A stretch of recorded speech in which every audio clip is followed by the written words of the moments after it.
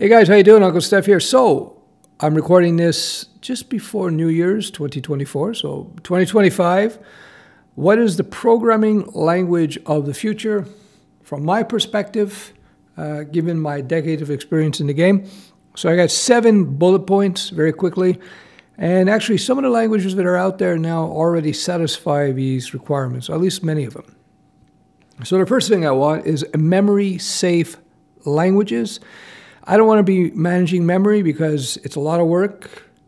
It leaves a lot of opportunity for bugs, and it leaves potential vulnerabilities in terms of vectors of attack on software. That's why recently the federal government in the US has strongly suggested that people writing software for government applications move to memory-safe languages like Python and Swift and so on, Rust. So I'm a big believer in that as well. Memory safety is huge. Of course, I grew up on memory-safe languages. Java was one of the first languages I learned in '95. Number 2, I like flexible typing. So sometimes loosely typed languages make sense when you're writing small, nimble apps, little scripts and so on. You don't want to have to deal with types. And as the project becomes more and more complex, you want more and more control over the typing.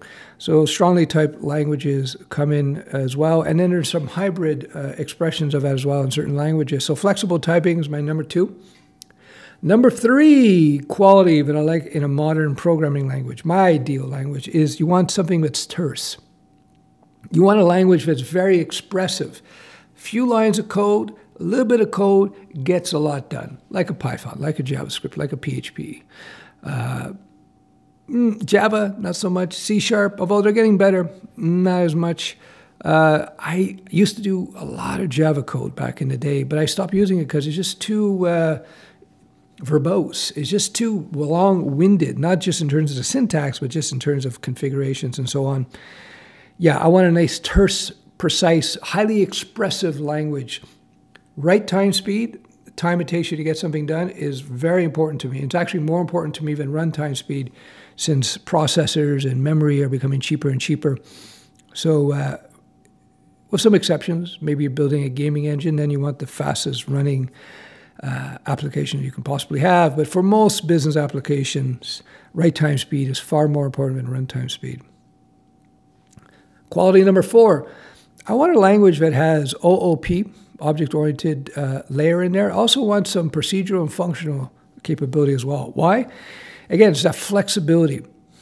Object-oriented programming is fantastic when you have very complex systems, larger systems that have a lot of moving parts and components. OOP is super useful there. On the other hand, if you're just writing some simple scripts, something, 500 lines of code, something like that, then OOP is just too much overkill. That's where functional programming or procedural programming become much, much more interesting to me. So you have languages that do all 3 now, and so, or at least 2. So that's very cool. You can't be a zealot and say, I just like OOP, or I just like functional programming, or I just like, nobody likes procedural. But it's useful. Sometimes you're just writing some quick scripts.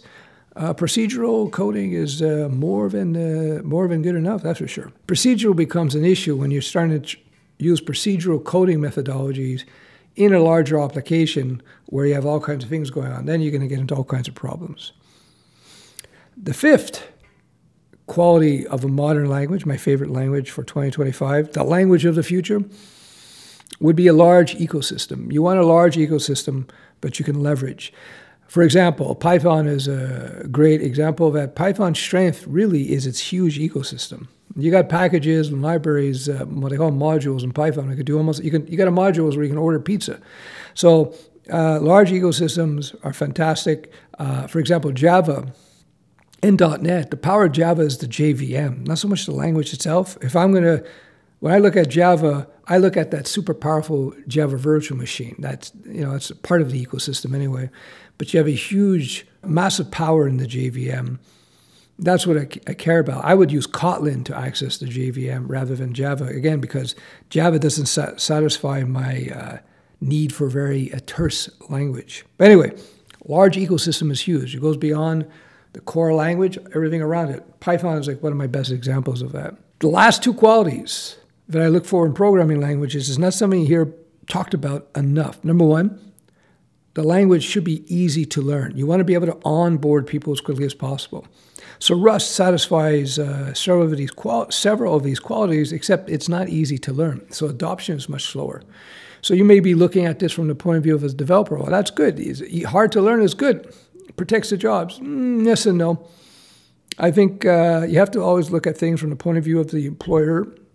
You know, if it's hard for a company to train people up in a particular technology, they're less likely to want to adopt it because it's harder to train people up. So easy to learn is my sixth property. And my seventh and last property that I look for in a modern language, my programming language of the future, is that it should be easy to install and configure.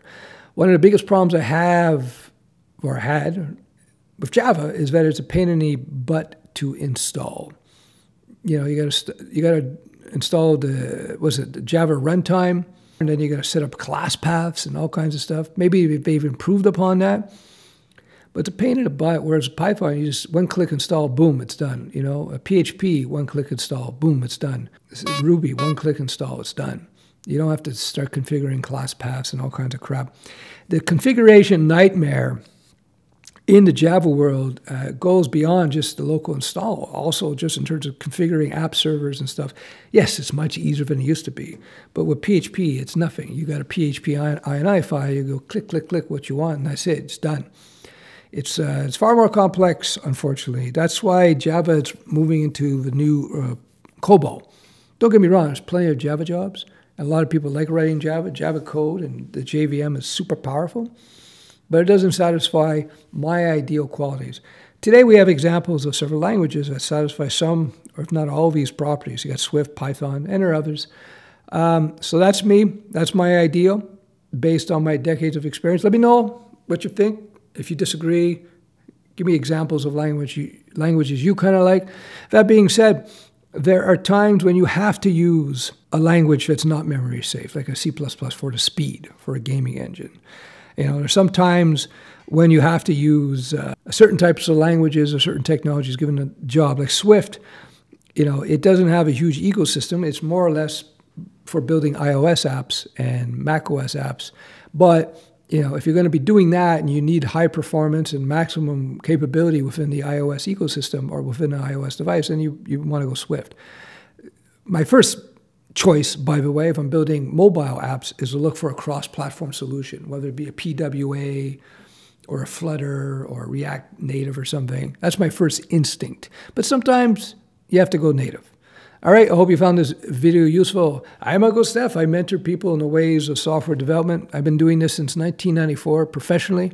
And I have a mentoring program at UncleStef.com, also standalone courses. And I'm coming up with a whole new program on business mentoring and entrepreneurship and so on. It's a separate program, so it's a different focus. And that's coming out pretty soon. I'm pretty excited about it. And there you go. If you like this video, give me a thumbs up. If you don't like my video, give me 2 thumbs down. If you like my hat, give me a thumbs up. If you're asking about where I got my hoodie, I have no idea. I bought 3 copies at some place a year or so ago, I forget where. But I'll keep track of my clothing purchases going forward because people ask me all the time. Anyway, that's it. If you're curious about anything else, I got a book on beginner web design down below. Well, it's beginner coding, really. I wrote that 800 years ago, but it's still 100% viable today because the technology has not changed. That's it.